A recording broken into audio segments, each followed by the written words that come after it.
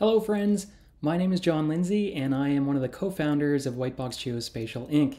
And I'm also the lead developer of the Whitebox Geospatial platform of software, of geospatial analysis software.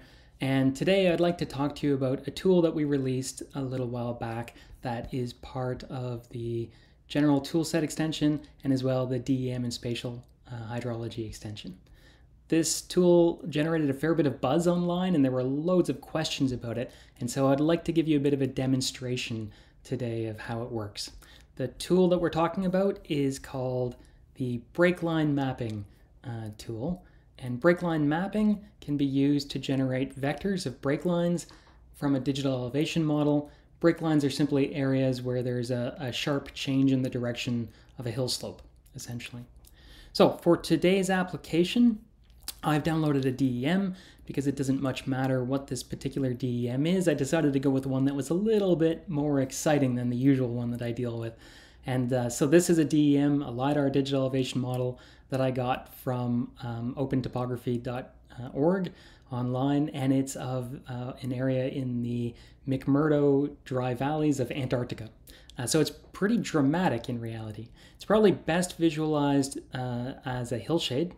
So here I've rendered it as a hillshade, and you can see, I've given it a bit of an emotive palette with sort of a blue-white palette.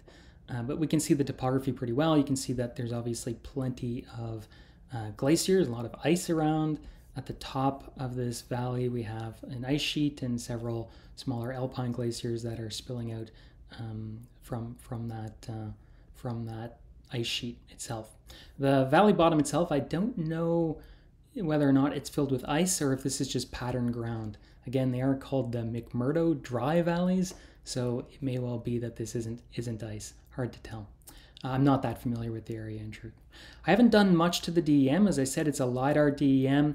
There are still several holes, no data voids that are there that I haven't filled. If I were smart, I probably would have filled them ahead of time, but I didn't bother in truth. They weren't that extensive. But I did, however, do one thing to the DEM, and that is that I smoothed the DEM using the feature preserving smoothing tool. And for that particular tool, it's useful in this application because while it smooths the DEM, it preserves the edges in the DEM, and those edges are associated with break lines. So it's very well suited to this. That's a tool that's available in the open core of Whitebox tools, and you may well want to take a look at that for this type of application. But again, our focus today will be on the breakline mapping tool. So here you can see I'm using QGIS, the QGIS front end for Whitebox tools, and in fact I've already installed that front end and as well the general toolset extension in which the breakline mapping tool is there. Other front ends for Whitebox tools in which this tool would be available would include the ArcGIS front end, and of course you can access this from Python and from R as well. But I do enjoy QGIS these days. So I'm going to run the tool. I'm going to select the DEM. I'm going to change the parameters a little bit, and we'll come back and talk about the values that I've put in. I'm going to just increase that when we're running the tool. I'm going to give it a name, break lines. Again, it does generate a vector, so it's a shapefile, and then I'll press run. If I go back to the parameters for a second while it's running, I'm just going to talk about what they do. So there are two parameters. The first one is the threshold value.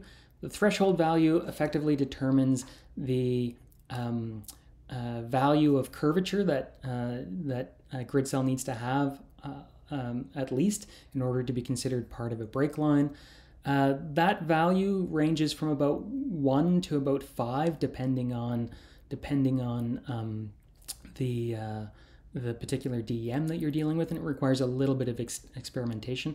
A lower threshold value will result in a more extensive network, and a higher value will result in a less extensive.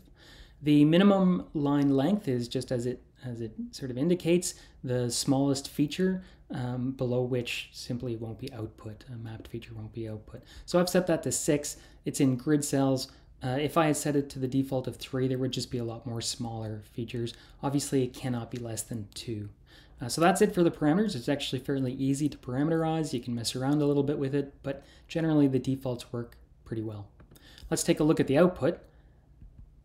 The default color that it's chosen is pretty horrible, so I'm just going to go back here and reset this to black. I'll change this. The vector that's created in this case has about 730,000 individual features of break lines. They are again vectors. The DEM itself, I probably should have said, but the DEM has about 500 million grid cells, so it's a fairly sizable DEM. It is, I think, compressed 617 megabytes, so it's no small DEM. In terms of the amount of time that it took to run, I think it took about 23 seconds, if that gives you a sense of the performance.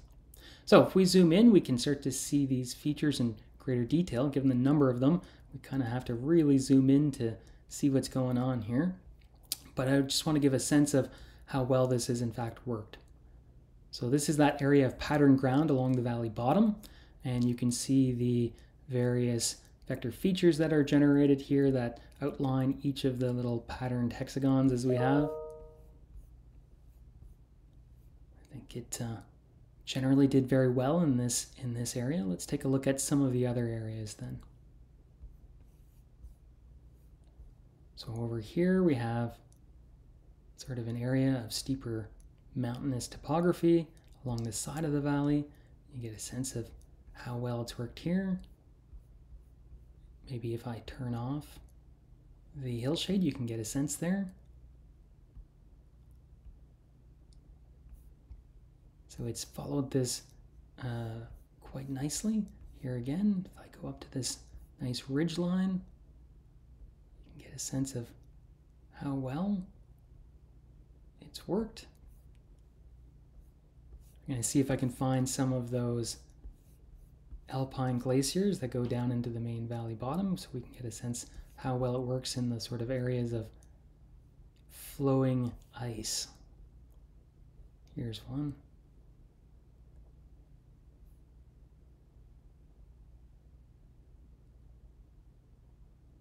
And I think you can agree with me that with relatively little fuss, it's done a pretty decent job of identifying each of these break lines quite nicely.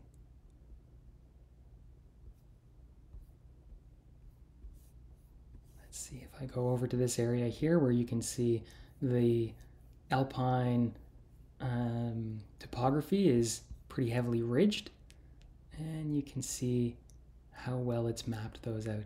Now again, probably I would want to, if this were for a particular application, I'd want to fuss with the parameters a little bit more and find a more optimal setting, but I think we can agree that it's done a pretty decent job overall. Each of these vectors, I should say as well, has with them a feature ID, an FID, and as well an average curvature for the length of the line and the line length itself, which of course you can use in rendering. But that's it. That's how the tool works.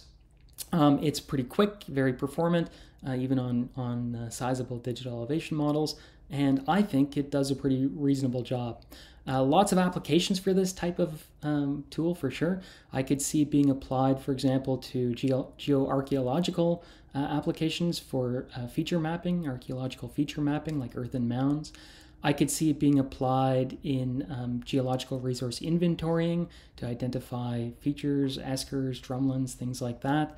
I could see it being applied in slope stability analysis in order to identify, historic landslides. They're in particular defined by sort of flow features, ridges, low ridges, and this would be well applied to that.